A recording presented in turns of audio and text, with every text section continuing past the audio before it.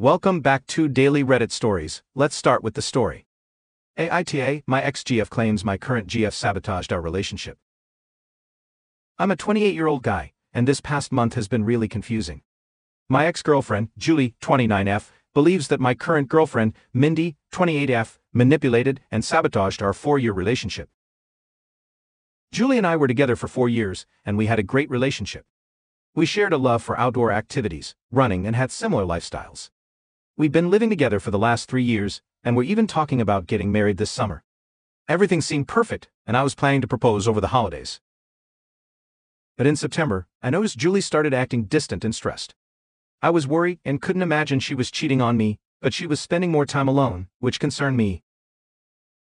Around the same time, Mindy, who is Julie's friend and co-worker, messaged me privately, asking if we could meet because she had something important to tell me about Julie. I was surprised but decided to meet her. When we met, Mindy asked if everything was okay between Julie and me, and then she dropped a bombshell. Julie had confided in her that she was planning to leave me. I was devastated. I asked if there was someone else, but Mindy said no. Julie just wasn't sure about marrying me. Mindy said she felt obligated to tell me because she didn't want me to be blindsided. I started putting more effort into our relationship, planning more dates, and trying to make things exciting.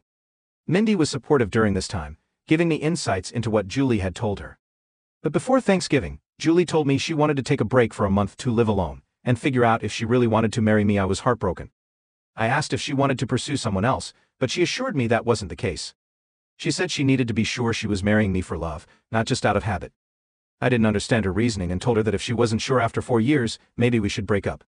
After a big fight, we broke up a few days later. With our lease ending in December, Julie moved into a new apartment, and I stayed in our old place. After the breakup, I felt incredibly lonely, so I invited some friends over for a New Year's party, including Mindy. We had a good time, and Mindy ended up staying to help me clean up. We hooked up that night, and although I felt guilty, she did make me feel better. Since then, we've been hanging out almost daily at my place. I'm still sad about Julie, but Mindy has been sweet and caring, which makes me happy. Last Sunday, someone was banging on my door. It was Julie, and she was furious. She accused me of cheating on her, but I told her she was the one who broke up with me. Mindy was at my apartment, and Julie was angry at both of us. She claimed Mindy had manipulated her into taking a break from me to figure out her true feelings, and when I refused, Mindy convinced her I was too controlling and pushed her to break up with me. Mindy denied saying any of this, insisting these were all Julie's ideas, and she was just there to listen. But Julie was even more upset, accusing me of emotionally cheating on her. She said that after a few weeks she realized we were meant to be together, but now she couldn't believe I had moved on so quickly.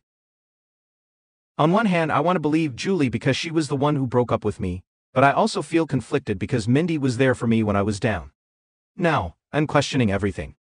Did I emotionally cheat on Julie? Should I have told her about Mindy's messages? Should I have waited longer before moving on, even though she broke up with me? I'm just really confused and need some advice. Update. I want to clarify that we weren't idiots for not seeing what was happening. You guys read an abridged version in 5 minutes, but we lived it for 7 months. After the incident, I messaged Julie every day, trying to talk to her, but she didn't reply. I wasn't sure if she had blocked me. Meanwhile, Mindy kept messaging me, wanting to talk. Finally, I told Mindy to be completely honest about what she said to Julie. I told her I'd go no contact if I found out she was lying. Mindy wanted to meet in person or talk on the phone, but I insisted on everything being in writing.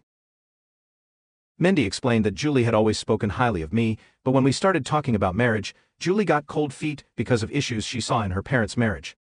Julie confided in Mindy that she wanted to take a break to figure out her true feelings, and that's when Mindy decided to tell me what was going on because she felt bad for me. After our fight, Julie told Mindy she would never marry me. Mindy believes the only reason Julie came back was because she heard I was moving on and got jealous. She also said that she sees something special between us.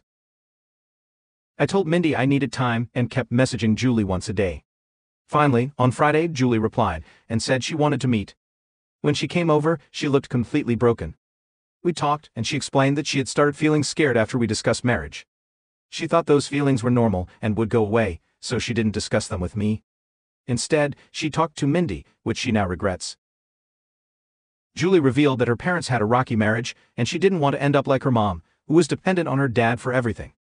Julie started seeing some of those issues in our relationship. For example, I managed all her finances, and she became too comfortable with the luxuries I provided. She realized she had become too dependent on me and wanted to take a break to figure out her true feelings.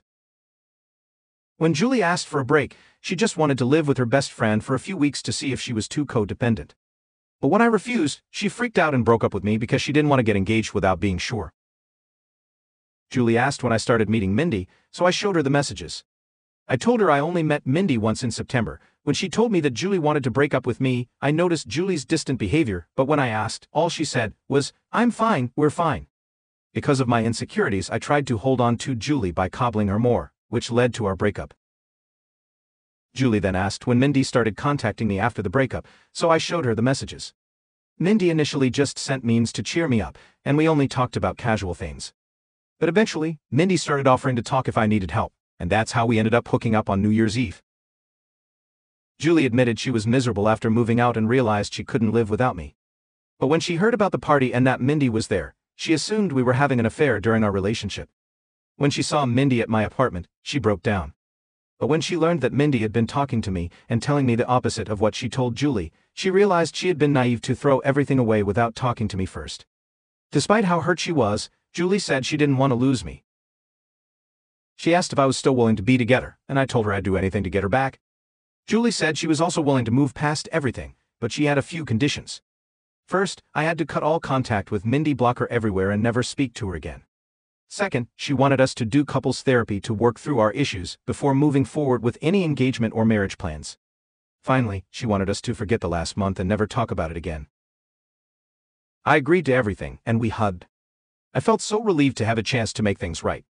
We spent the rest of the evening cuddling on the couch, watching TV. In the morning, we discussed moving back in together. Julie wanted a fresh start and asked if I'd be willing to move into her new apartment, even though it's smaller and in a less desirable neighborhood. We still need to figure out the logistics, but we're talking about it. I feel incredibly lucky that I didn't lose Julie despite everything that happened. I just hope we can work things out in therapy and move forward together. Final update. Julie and I decided to get back together, but I could see she was still hurt by my behavior. I tried not to overwhelm her with attention and gave her space, which was why we broke up in the first place. Julie had a mental breakdown and panic attack the week after she saw Mindy at my apartment. She started seeing an online therapist, and we also started couples counseling about a month later. We put our wedding plans on hold until we could work through everything. During our first counseling session, we both opened up about our relationship and what happened. Julie apologized for not communicating her feelings and for putting me through so much drama. I also apologized for everything. There were a lot of tears, but the experience was healing for both of us. The counselor said she could see how much we love each other and suggested we take baby steps in communicating better. By the time we left, I was certain I wanted to spend my life with Julie, and she felt the same. Meanwhile, Mindy tried to contact me several times, but Julie blocked her on my phone and all social media. Mindy even sent some nasty messages to Julie and posted intimate photos of us on Instagram, which caused a lot of pain for Julie. Julie reported her to HR and got a transfer and promotion to a different department after a month. We haven't heard from Mindy since, and we've moved on with our lives. Julie has been working on her codependency issues in therapy, which might stem from childhood trauma and was amplified after her mother's sudden death. I've been trying to help her take more interest in our finances, but she tends to avoid those conversations. We ended up breaking the lease on her new apartment, paying a penalty, and staying in our old apartment. However, we recently bought a single-family home in a nice suburb and moved there in May. The codependency issue isn't fully resolved, but I love her and will always be there for her. The main update. Julie and I got married last Saturday in an intimate ceremony at my father's country club. All our family and friends were there, and it was perfect. I wish I could share photos of Julie in her wedding dress. She looked stunning. We're leaving for a honeymoon next week, and I couldn't be happier with how everything turned out. Hopefully, in 25 years, we'll look back at this incident as just a small bump in our perfect life. Thank you for listening to the whole story.